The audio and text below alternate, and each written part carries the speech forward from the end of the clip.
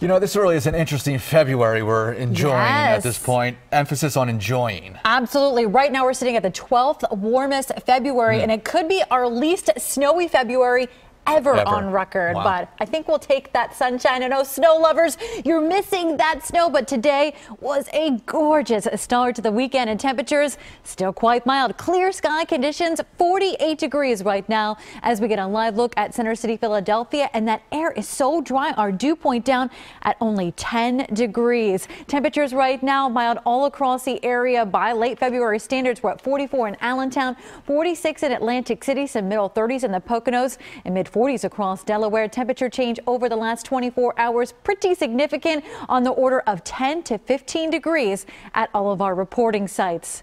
Did have a bit of a breeze added to a little bit of a wind chill element. Wind speed still up there around 12 miles per hour in Philadelphia, but winds will start to wane, especially as we head into the next couple of hours, and will remain pretty light overnight tonight. We get down to seasonable levels, so chilly, sub freezing, but right around average for us, clear and quiet, with a low temperature down at 30 degrees. And another beautiful day in store for our Sunday. Bright and sunny skies. Check out that high temperature up to 55 degrees. So tacking on even a few more degrees by tomorrow afternoon. But then as we look ahead towards next week, we're going to have to bring out that umbrella once again. Really no snow in the forecast, save for maybe a few flakes mixing in the Poconos. But the storm system, a slow mover, arrives as we head into Tuesday. So we'll see rounds of showers throughout the day on Tuesday, continuing into Tuesday night and into Wednesday as well. Then finally, we're on the backside of the system as we head into Thursday. Some cooler air will wrap around in on the backside. Could see an isolated rain or snow shower maybe to the north and west on Thursday on the backside of the system.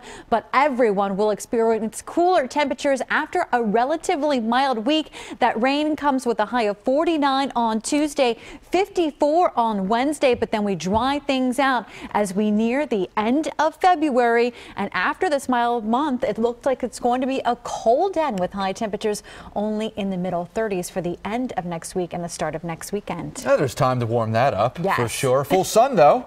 Absolutely. All right, meteorologist Lauren Casey, thank you so much.